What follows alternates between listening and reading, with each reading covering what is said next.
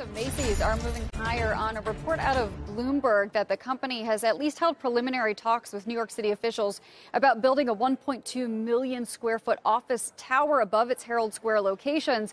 But we will remind everyone that CEO Jeff Gennett actually mentioned earlier this year that Macy's had explored, at least preliminarily, something to this very degree about building some more office space above Herald Square. And it's all part of Macy's looking at ways to monetize its real estate, including Herald Square, in sort of new and different ways. But we bring this to you because the stock did move on it, though it is off the highs of this report. Back over to you.